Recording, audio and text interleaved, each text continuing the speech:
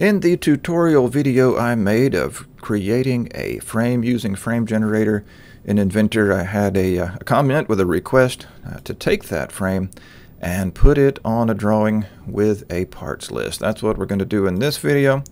So I'm going to switch over to a blank screen,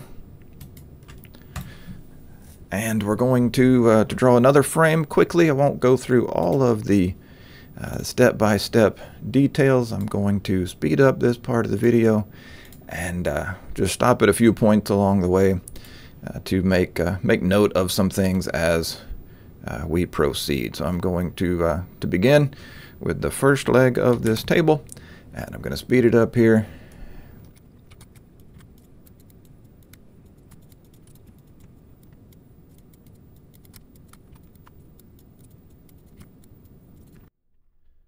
Okay, there we have our skeleton. I've got 4 legs. I've got a rail all the way around the top. Got a rail 12 inches up from the bottom, and one piece that will be a brace right in the middle of the table. I can finish that sketch, save this file, and we're going to call it FR123 skeleton. Save that. I can close it, and then we will start an assembly. Place that skeleton, go up here to place, frame 123 skeleton, place it in there, click on it, come up here to the productivity tab, ground and root. I like to create origin flush constraints. You can select any of these that you want to. I like the constraints, so let's apply that, close that, and there we have our skeleton in the assembly and ready to build around it.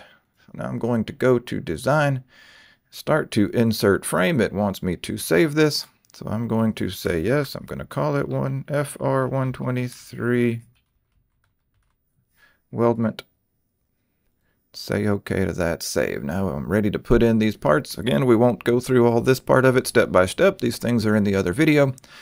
So I'll speed this up and get back with you when that part's done.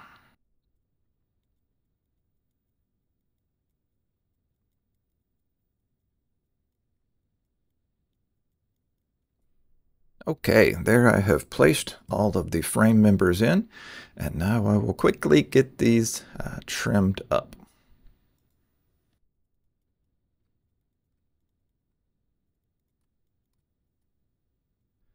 Okay, everything is trimmed and looks good. I can make this skeleton invisible. I don't need it there anymore. Look down through the tubes, everything's trimmed, got that middle piece. Brace across there trimmed. Take a look at what we've got. I've got 3 by 3 inch square tubes for the legs, 2 inch square tubes for a rail around the top and for that brace through the middle. And then I've used 2 inch angle at the bottom for that rail. And that will give us a few different pieces to work with, different lengths of the different sizes of material to help us demonstrate more of what the bill of materials can do. So I'm going to save that. Say OK, let it save all those parts. It creates part files for all of that. Let's go look real quick where it buries those. It creates us a folder called FR123 weldment, and within that it creates a frame. It creates its own skeleton file inside that assembly. There is the frame itself, and there are all of the components. It gives them these long part numbers. Most of that, again, can stay buried down in here, and it manages that for you. So we're going to leave that part of it alone for now and just work with our two main files that it keeps up top for us. So now let's start a new IDW file, a new drawing. Just going to use the standard blank template here. Click on base view. If you still have that assembly file open, it will automatically put it in there for you. Let's shrink this down a little bit, get that scale that's on 1/6. That seems to fit pretty good. And drop a few views in this drawing. Move that isometric view over. We are going to add a parts list. You do parts list, it wants you to pick a view. Click on any of these views of the part and say, okay, this warning tends to come up the first time. just to enable that BOM, Bill of Materials view. That's fine. So now we can place this up in the corner. Let's zoom in and take a look at what we've got. The first thing you'll notice on this list, it has the skeleton, that wireframe that we drew on the list, and we don't need it. So to get rid of that, we could go in here and edit this parts list and just hide it. But we can also go right-click somewhere on that parts list, go to Bill of Materials, and here we see that skeleton. Come over here to BOM Structure, double-click where it says Normal, click the drop-down and say Phantom. That tells it that that is not a part that we need to buy or we need to make, and now it is gone from the list. So we have items 1 through 6 on this list. That way we can add balloons. Let's go ahead and do that while we're here. We can balloon all of these items. So that ties those to our parts list. Click on the frame member, come click somewhere off of the frame, right click and continue every time we place that, and just make sure we get a balloon on every part number. There we have 1, 2, 3, 4, 5, and 6. You can see if you have ballooned every item. If we come over here, and get out of the balloon command, we come over here, again, get on a line of the parts list. If I double click here, see what it does. It's going to open that frame member for me. That's not what we want. It opens every occurrence there. So let's close those out. Come back to this parts list. Be sure we click. You can either double click on one of the lines, or you can right click and say edit parts list, and our list comes up. And you can check and see if you have everything ballooned by looking at this column. It's got that little balloon symbol. So as long as all of those show that there is a balloon on something, here, let's go back here and delete one of those. Come back in, double click, this time to edit the parts list. See, it is missing from the 3x3 1/8 30-inch long. So I need to go back and put that back on. All right, now come back here, cancel the balloon command. All of my balloons are back. But let's take a look at what appears in this box. I have the item number. There is a quantity here. Notice this is the quantity to make all of them. I have the 3x3 by 1/8 30-inch long tube. There are 4 of those legs, so it tells me I need 120 inches of that material. That number will be useful at some point, but that's not really what I want to see right here. So we are going to change the way this parts list looks. You can do that by coming up here to the column chooser button. Quantity is not what I want. I want to remove it. What I do want this time is item quantity. I can add that to the list. Click here to move it up. Go say OK to that. Go back and see what we have now. Now we have item. That matches our balloons. The item quantity, those are the numbers. Let's go here and format that column. Put those values in the middle. Select that option to center them. Then we have the part number that tells us that we have 30-inch, 45-inch, and so on down the line. And then whether that is tube or a steel angle. And that's not bad, but there's still one more thing I want to change, and we'll see why in just a second when we add another parts list to this. Let's edit it again.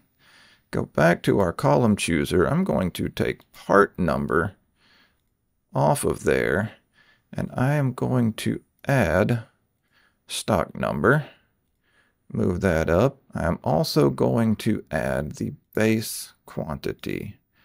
Let's move that up the list so we see item, item quantity, base quantity, stock number, and description. Say OK to that. And now we can see we have item quantity, which is the count of the item, the base quantity, which is the number of inches in each piece. Stock number gives us just a little simpler description of it. and then description tells us the tube. Stock number gives us the size. Description tells us what kind of material it is. And if we want to, we can go in here and edit these things so that they make a little more sense to us. We can come up here, format column, and instead of stock number, we can call that material size. Instead of base quantity, we can format that column and call that length. Item quantity, let's just call that QTY, quantity. I think that looks pretty good. Let's resize this a little bit so that we have our item number for our balloons, the quantity of each one, the length of each one. If we want to change that, if 3 decimal places is a little too precise for the length, we can again come in here, edit this parts list, format that column. I'm right-clicking on the column heading, format column, then apply units formatting, and on the length, I can have it decimal. Let's make it fraction. Let's go to fractions and make it, say, to the nearest 16th of an inch. We don't have anything cut off of a whole inch, so now we just have those lengths. Let's come in here one more time, edit that column, again, put those numbers on center. That looks a little bit better. Okay, so now we have item quantity, length, material size, and description. Let me jump in here real quick and stick with my capitalization scheme.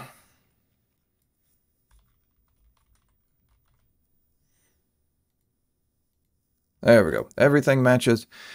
So that tells us what we need to cut to build this frame. Let's add another parts list. Again, get one of these views, say OK. And there we are, back where we started with our original parts list. Just go ahead and come in here, edit this one, go back to our column chooser. I'm going to, let's leave item for now. We'll look at that in just a minute. Quantity, I can remove. Stock number, remove. Description, we will leave.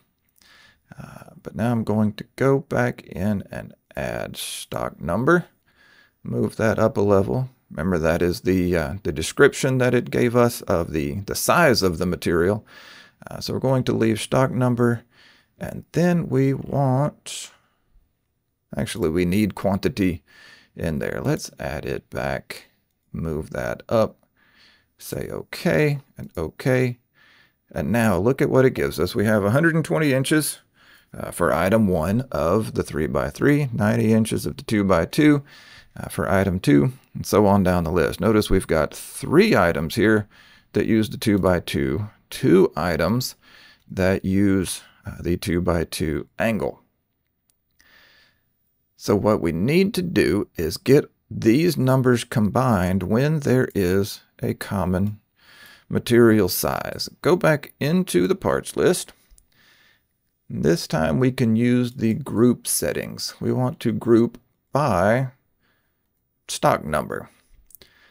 Look at the options that we have here. We can display group participants. Let's leave that on for a second. Display item numbers, we'll leave that on and say OK here and see what it gives us. That tells me that items 2, 3, and 4 have those sizes. Items 2, 3, and 4 all together are 190 inches. Items 5 and 6 and their lengths. Items 5 and 6 together make 156 inches, and then there is item 1 by itself. I'm going to go back in, edit this one more time, go back to the group settings. I'm going to turn off group participants so that this can be just a cut list. I'm going to go back here and edit it, cut list. Again, say OK. And we have, let's see, we've got this one that has a little more precision than we want to. Go back, edit the parts list, not the bill of materials, format this column again. Apply units formatting. Make this one be fraction. Can use the diagonal slash fraction. Back to a 1/16 of an inch precision. And say OK. There we have it. Items 2, 3, and 4 together use a combined 190 inches of the 2 by 2 by 1/8, items 5 and 6, and item 1 by itself. If we want to put this in order, we can come and sort A to Z by item. That puts 1 first, 5 and 6 seconds. Not really how we want it. Let's do this. We'll move this up just manually. You can click on a line here, drag it up and down wherever you want it. So let's get things in order. Item 1, then items 2, 3, and 4, then items 5 and 6. Say OK to that. So now we have a parts list of the individual cuts. We have, oh, let's see what I did there. I did that wrong. Let me rename this one table layout. This is purchase list. Didn't catch that the first time. This is cut list. Sorry about that. All right, there we go. We have the individual cut list. We have the raw material purchase list.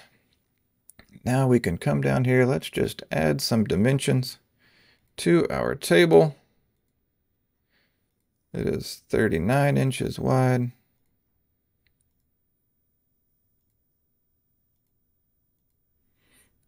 "30 inches tall." Let's get the corner there. That frame member is 10 inches up from the bottom. Let's come in here. Let's move these around a little bit. Add a projected view of that so we can see. I can put in the distance between those, 22 inches. Show that that middle frame member is 34 inches long. At some point this can get kind of redundant. It's a matter of just how much detail we need to show. Showing the length here, but we have the length as well on the parts list. See, this 45 inches matches that 45 inches. All right, I think that's enough for now to show how that is done. Let me get this fit back to the screen.